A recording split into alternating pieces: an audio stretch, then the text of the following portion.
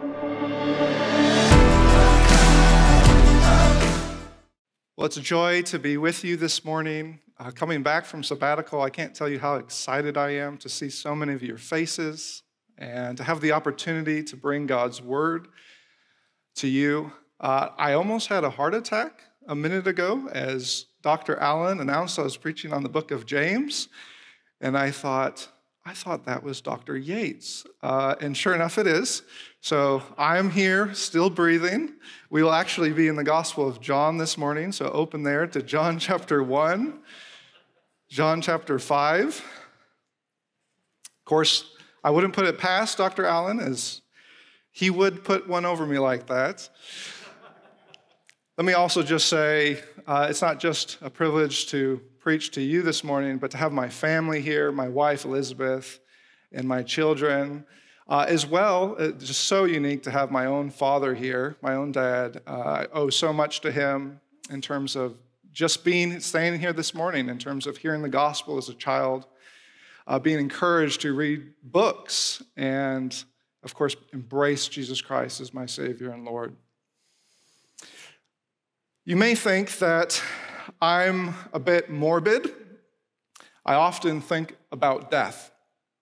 My wife, Elizabeth, gives me a hard time for this morose quality, but allow me to defend myself this morning. I imagine that when death comes for each of us, most of the worries of this life will be secondary to that one main concern: am I right with God? That question can create enormous anxiety. In that moment of worry, what will calm your anxiety? It should be nothing less than the gospel of Jesus Christ. In that final hour, we rest on his finished work, the complete, definitive work of our Lord and Savior. But the more I've thought about death, and by this point you're probably thinking my wife is onto something, the more I've thought about death, the more another epiphany sort of smacks me upside the head. When we die, the great triumph of the strange new world that we will enter will not be what is there so much as who is there: our triune God. For that reason, I worry that some pastors, some of us perhaps, may be greatly disappointed when we enter life after death. Perhaps they've labored hard in the church, fixing their attention Sunday in, Sunday out, to preach about what God has done. But as for who God is, well, that's the stuff of speculation. In their minds, perhaps what God does in history is Bible, but who God is in eternity, that's metaphysical. And notice how Christian this mindset can sound. In an effort to be gospel-centered, as we should be, we might just forget who the gospel is all about. Not us, but God. In this mindset, who God is in and of himself, even apart from this world, may have nothing to do with my salvation, and therefore the deep things of God. It's then concluded, well, these deep things of God, they cannot be the focus, let alone the foundation of life and worship in the church. But for most of history, this was not the Christian mindset. God was not a means to my end.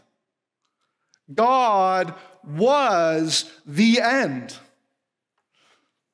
Doctrine's importance was not determined by relevancy, contemplating who God is apart from us or what he might do for us. Was not only considered the first and greatest aspiration, but the greatest focus you could possibly have in Christian living.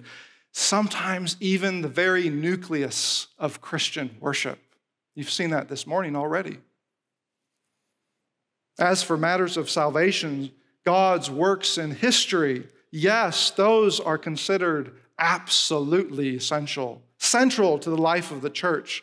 However, there was a common understanding that the very foundation on which salvation stands is nothing less than the deep things of God. Now, I know what you're thinking. These professors, they love to talk in theory. Well, allow me to move from theory to reality by means of the Blessed Trinity. As we open the scriptures this morning, we will discover that the economy of salvation is entirely dependent on a key component of our immanent Trinity. But since we can't, of course, explore all of Scripture, as tempting as that might be, we will invite John and his gospel in particular to introduce us to several snapshots, word and begetting, and light and life. My aim this morning is to give you a fresh perspective. Who God is, in and of himself, is absolutely foundational for the gospel and our salvation. With that said, look at John's opening chapter and ask yourself this question: how does John begin his gospel? Yes, of course, we love to jump to the latter half of chapter 1, which, of course, concerns the incarnation. But in order to establish the incarnation, how does John begin? In the beginning was the Word, and the Word was with God, and the Word was God. John intends his readers to know from the very start that Jesus' divine existence didn't begin like every other man's existence. In fact, it never began. His past is unlike our past, without a genesis, but it is to be traced to God himself in eternity. Never was there a time when God was without his word. We know from the rest of John's chapter that this word is none other than the Son of God himself.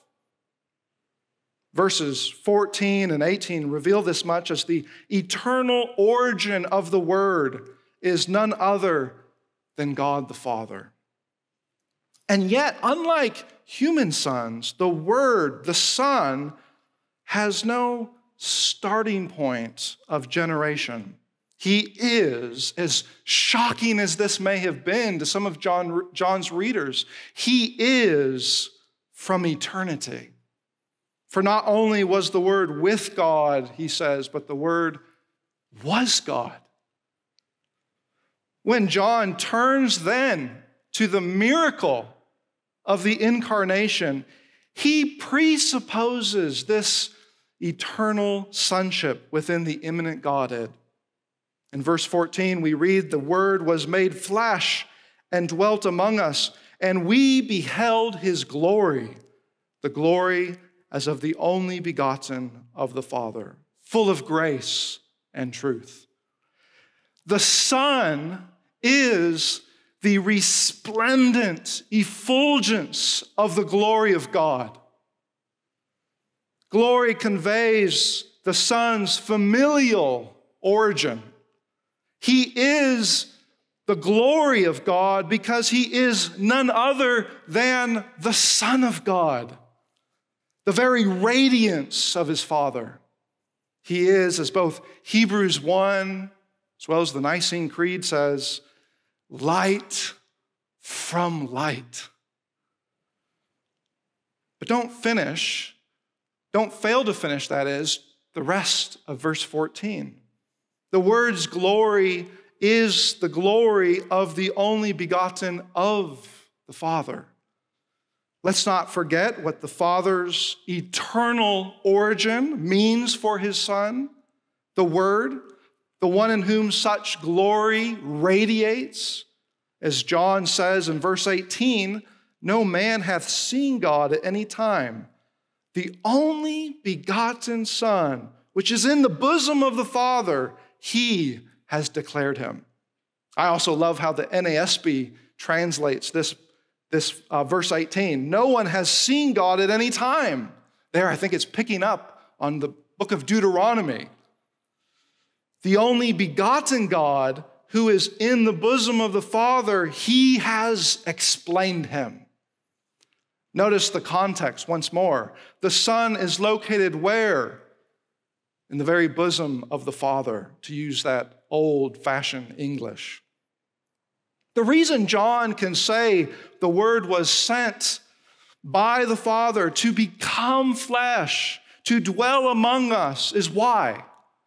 Because the Word is none other than the Son, whose origin is from the Father. Begotten from the Father, from eternity, the Son can then be sent by the Father to become incarnate in history. That explains why he alone, as the Word, can reveal the Father. God as God may be hidden from our very finite gaze. But if he who is begotten, he who is in the very bosom of the Father, becomes flesh and even dwells among us, then this God is made known to us.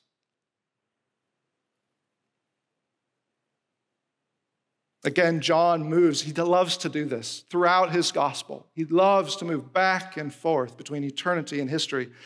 And the context in which he does this is filial every time.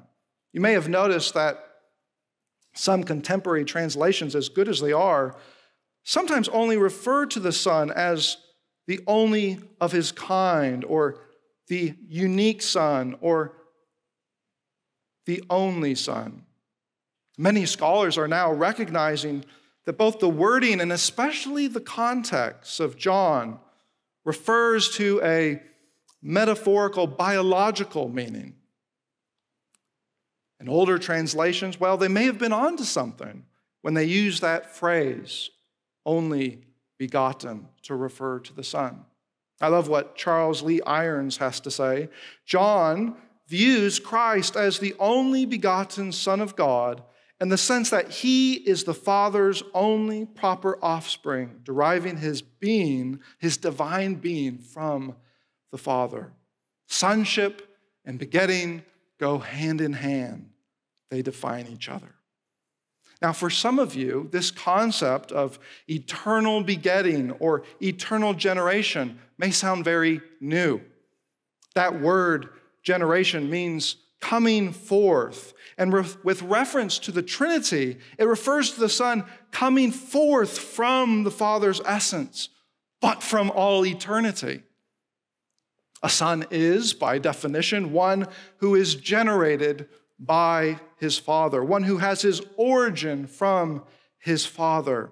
And when this metaphorical, biological language and concept is used of the Son of God, as it so often is by the authors of Scripture, it means in its most basic sense that this eternal Son is from his Father. There are, of course, legions of dissimilarities between human and divine generation.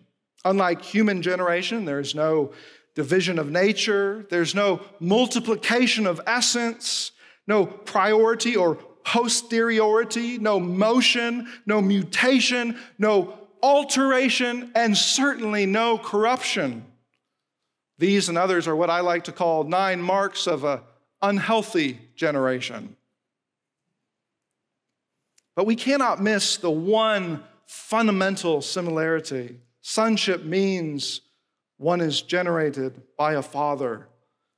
An eternal generation then means that from all eternity, the Father communicates the one simple, undivided divine essence to his Son. The biblical names themselves give away these persons' eternal relation of origin. That's by design. The Father is only Father if he begets or generates the Son. And the Son is only Son if he is begotten or generated by his Father. It's hard to say it better than Augustine.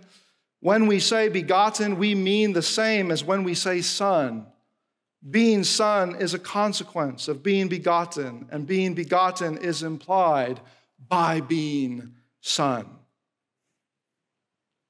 Eternal generation serves several purposes. On the one hand, and this is the beauty of the doctrine, on the one hand, eternal generation is what distinguishes the Son as Son.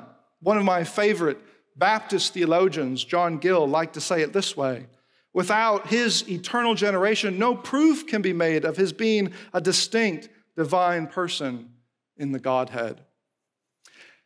On the other hand, eternal generation also safeguards the Son's total equality and divinity. In the 4th century, there was a group within the church known as Arians. They argued that the unity between the Father and the Son was merely a unity of will or wills. The Son was a product or a mere effect of the Father's will.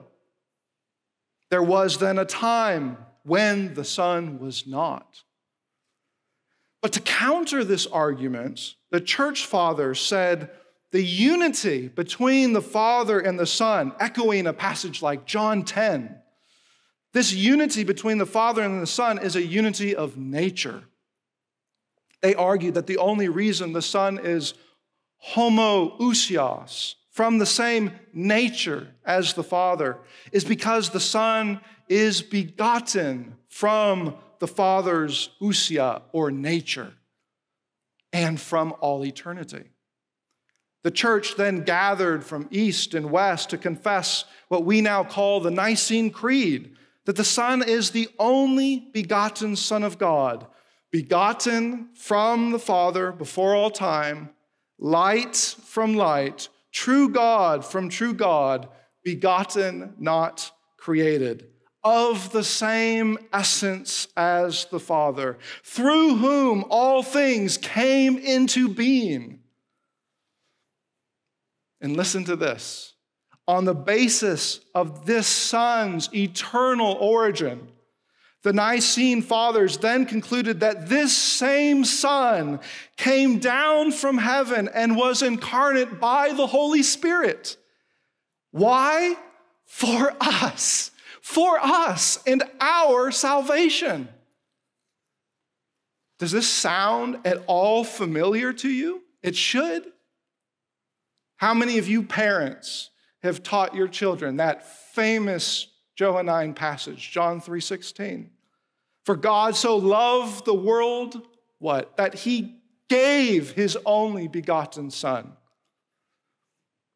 You see, the reason it is so fitting for the Father to send his Son in history is because the Son is begotten from the Father from eternity. Eternal generation then is not based on just a word or a translation. Whenever Jesus says he has been sent from the Father, and there's no shortage of that language in the Gospel of John, is there? Well, he is assuming he is from the Father from before all ages. For that is the very basis of his mission. What makes his mission possible to begin with. Now, to see this more clearly, let's turn to that second snapshot, light in life. And let's listen, shall we? Let's listen to Jesus himself in John chapter 5. When the one who is begotten before all ages descends to redeem God's covenant people, that's you, by the way. Does he in any way manifest his eternal origin to his listeners? And if so, does he see his eternal origin as at all essential to his mission? In John 5, we learn that there is this pool where the blind and paralyzed linger. They believe that perhaps if I can just get into the pool when the water begins to stir, maybe, just maybe, I will be healed. But most days, nothing happened. Nothing changed. Except one day, something did change. Jesus walked up to the pool, turned, and makes eye contact with a crippled man. He can't even get up.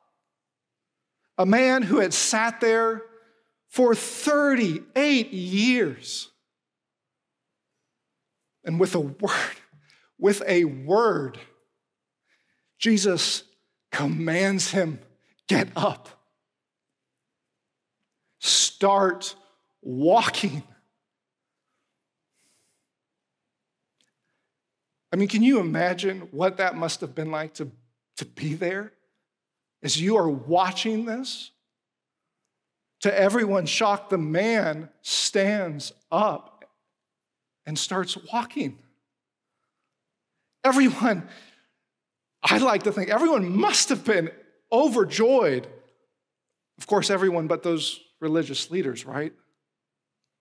Who chafed at the sight of this man carrying his mat on the Sabbath. Long story short, these Jews confront Jesus, condemning him for violating the Sabbath, and Jesus' reply infuriates them. My Father is working until now, and I am working. According to these religious leaders, not only was Jesus breaking the Sabbath, but he was even calling God his own Father, making himself equal with God. Clearly, he's not calling God his Father like we would. The Jews knew that God created the heavens and the earth and then rested on the seventh day.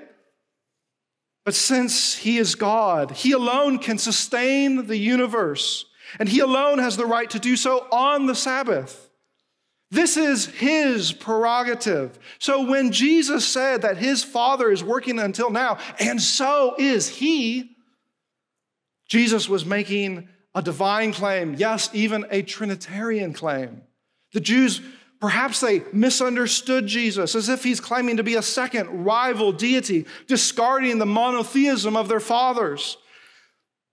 But the close listener might have noticed that Jesus was claiming to be one with God the Father, as he who is the Son from the Father.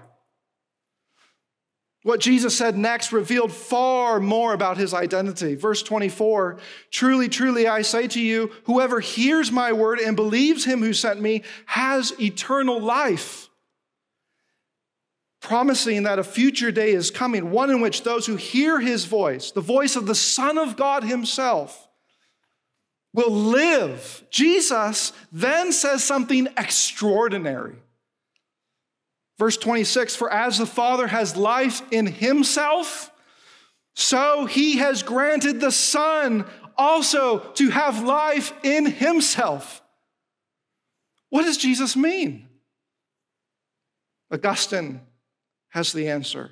Jesus did not mean that the Father gave life to the Son already existing without life, but that he begot him timelessly, in such a way that the life which the Father gave the Son by begetting him is co-eternal with the life of the Father who gave it. And notice, for Jesus, his eternal origin from the Father, this is what substantiates his life-giving mission of resurrection. Verses 28 through 29, since he has been granted to have life in himself, he can then descend to our death-ridden world and promise that all those united to him will experience resurrection life on the last day. Friends, we are standing at the base of Mount Everest. Time does not permit us to climb higher. It shouldn't surprise us that the New Testament authors followed Jesus' lead. From image in Colossians to radiance and imprint in Hebrews and Psalms to wisdom in Proverbs and 1 Corinthians to Ancient of Days in Malachi and Matthew. But I trust we've seen just a glimpse, just enough for us to draw out several applications. As I said at the start, my aim this morning is to give you a fresh perspective. Who our triune God is, in and of himself, is foundational for a right understanding of what he does. If you read Scripture as God intended, as an integrated whole rather than disparate parts, and with the triune God himself as the one divine author who has revealed himself across the whole sweep of redemptive history, then eternal generation is seen for what it really is, the warp and woof of the Bible, a doctrine on which the entire story depends. Consider three implications. First, eternal generation is essential to the gospel. I hope you've picked up on this. It is only because Jesus is the eternally begotten Son that he is able and qualified to descend into the deep depths of this God-forsaken world, be born as a babe in a manger, and ascend back to his Father with a host of newborn sons behind him. Unless he is begotten from the Father from all eternity, he cannot be sent by the Father to be born a man in salvation history. Nor can he ensure that those who have trusted in him as the only begotten Son of God will be adopted as sons themselves.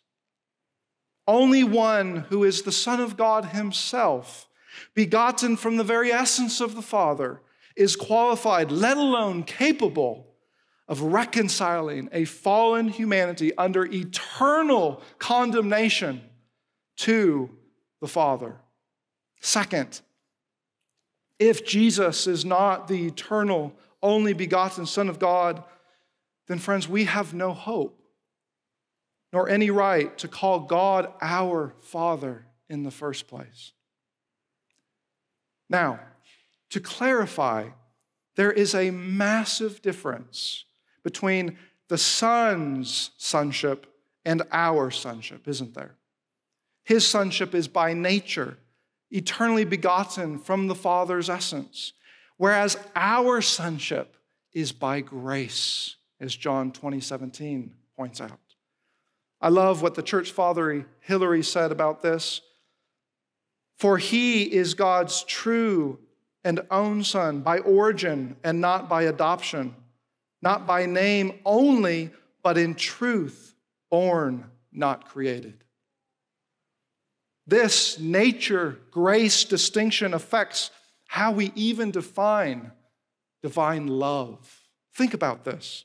Is Christ the Son because the Father loves him? Or does the Father love him because he is the Son?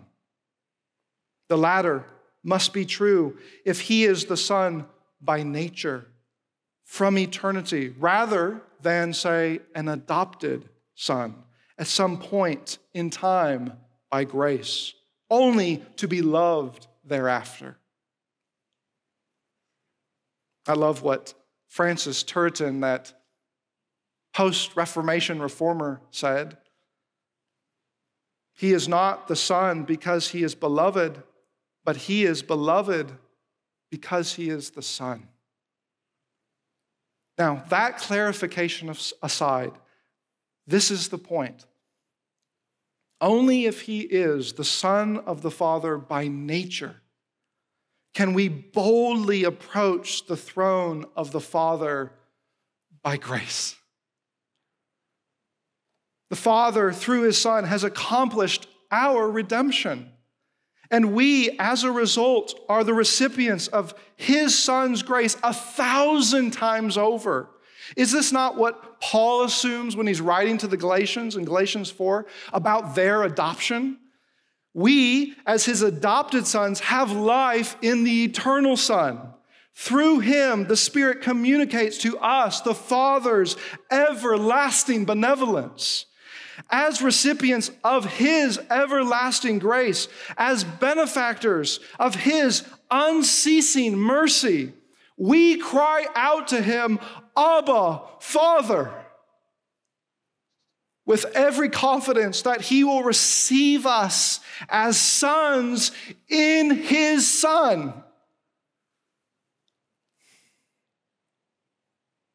Galatians 4:7, so you are no longer a slave, but a son, and if a son, then an heir through God. Last, only if the Son is eternally generated from the Father do we have any hope. Do you have any hope? Does the world have any hope that they will be regenerated? Unless he is born from the Father from all eternity, we have little confidence that we will be born again and enter into the kingdom of the Son. Isn't this Jesus, the very pinpoint of Jesus' conversation with Nicodemus in John 3? Or perhaps we should revisit John 5:26. For as the Father has life in himself, so he has granted the Son to have life in himself. You see, only he who has life in himself can give life to those, to you and me, who so desperately need it. That should empower our evangelism. We do not hold out to the world a Savior who hopes he can turn this world around. We hold out to the world, a world lost in death and darkness, a Savior who can raise the dead to new life. It's for that reason that evangelist, Augustine, boldly summoned unbelievers everywhere to look to none other than the only begotten Son. What about you, soul? You were dead. You had lost life. Listen to the Father through the Son. Arise, receive life, in order that the life which you do not have in yourself, you may receive in the one who does have life in himself.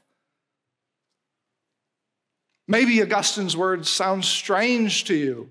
Maybe Augustine sounds strange to you.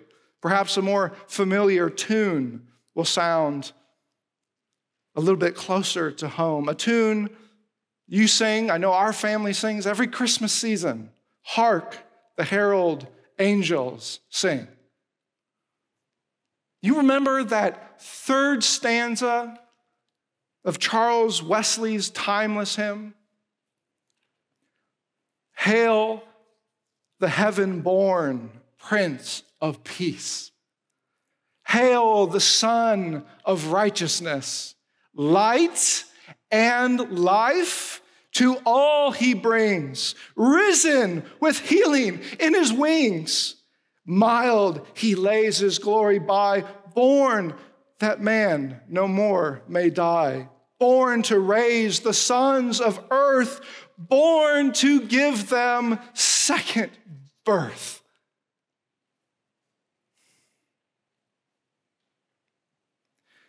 Brothers and sisters, apart from the only begotten Son, begotten from the Father, from all eternity, we have no confidence, no assurance that we will be and are reborn.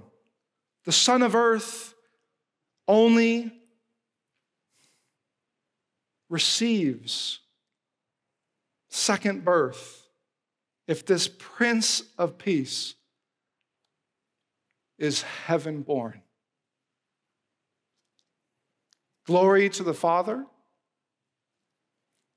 and to the Son, and to the Holy Ghost, as it was in the beginning, is now, and ever shall be, world without end. Amen. Amen.